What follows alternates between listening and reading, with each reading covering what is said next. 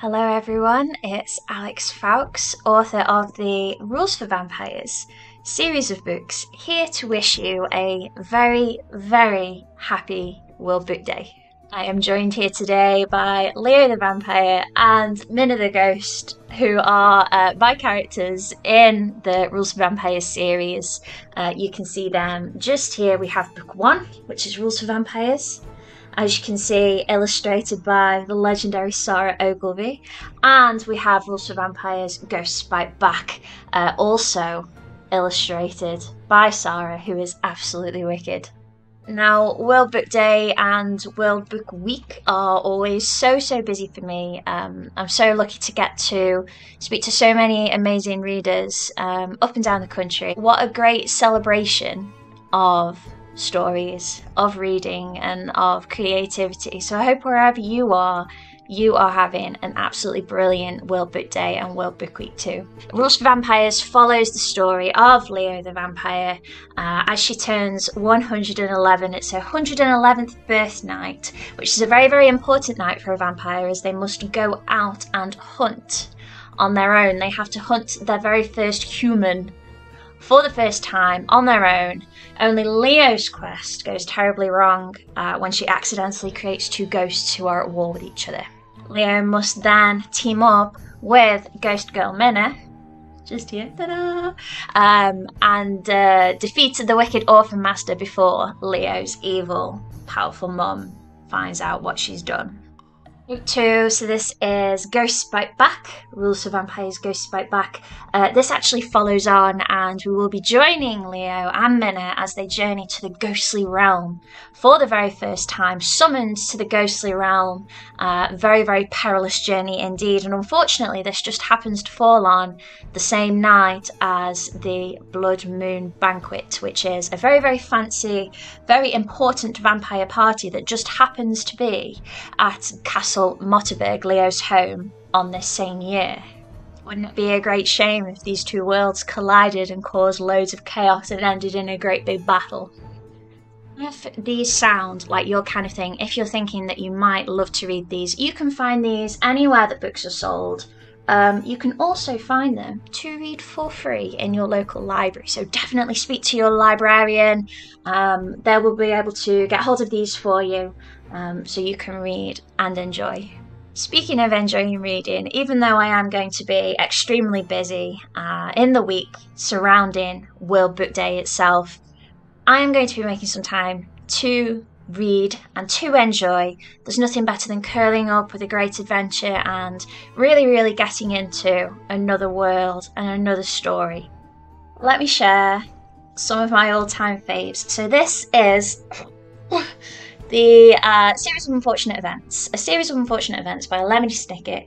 You can see them all here. They are in a beautiful rainbow. I have actually had these since I was a little girl. It gives you kind of like a cozy feeling to read it, but also a feeling that you're in terrible danger, which is basically a combination that I really love. So I'm definitely going to be having a look through these again. There's also a really great series on Netflix, so if you are thinking that you might like to borrow these from your library, get them read, and then watch the TV show and see what you think. I thought it was pretty good. I thought it was very close. I also found this second-hand, unauthorised autobiography of Lemony Snicket. I'm really excited to jump into this. You know that feeling when you get something new and you're just like, oh, I can't wait to read it. Speaking of gothic stories, I also have these three. The Beast and the Bethany by Jack Meggitt Phillips. He is absolutely nuts in the best way, and I really love this. Valentine Crow and Mr. Death. This is by Jenny Spangler, who is also a Staffordshire author, just like me. This is actually Jenny's author-illustrator debut, so she did the pictures as well as the words in this. If I did that for vampires, the pictures would be terrible. They'd be like stick figures. And finally, on my chapter book recommendation for spooky fiction, I have Dead Good Detectives that I'm going to be reading. This is by Jenny McLaughlin. This is right up my street, as you can probably guess, because it's about ghosts, and I love ghosts, so I'm going to enjoy that one very much. More of a fairy tale kind of spookiness now. We have The Book of Secrets by Alex Dunn. This book is absolutely beautiful, really, really gorgeous. I play a lot of Dungeons and Dragons in my spare time, and this absolutely fits into that kind of mystical, fae, kind of magical vibe that I really, really enjoy. I really enjoyed this. And finally, I'm also going to be reading some of my favourite manga. I know that there are a lot of manga, manhwa, comic fans out there as well. This is my fave. It is Haikyuu. You can see it just here.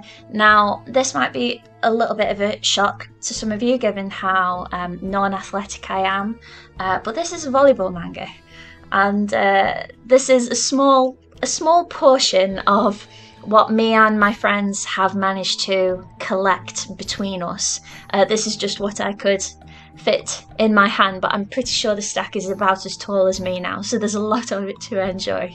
I've noticed a lot more manga, a much better selection of manga making its way into libraries for readers to enjoy, which is wonderful.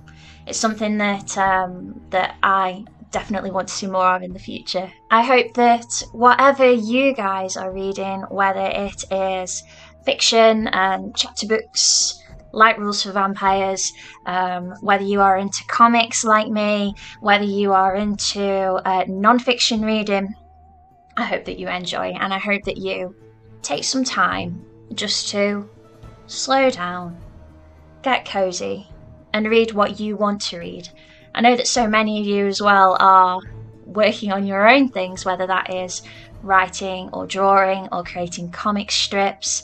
I've met a lot of young people who like to make like little figures and make animations and things. Absolutely amazing. World Book Week, fantastic celebration of stories. What a great time to be creating your own stuff as well.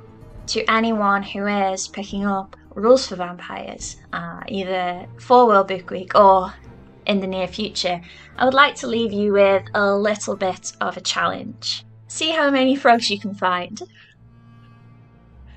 It seems like a weird thing to say, but Sara for some reason seems to really, really love frogs and she's put a lot of them in here. See how many you can spot, and then you can always ask your teacher to let me know how many you found at my author email address or on Twitter or Instagram. And that's it from me. Happy reading, everybody. Happy World Book Day. Have a great time, and I'll see you next time. Bye.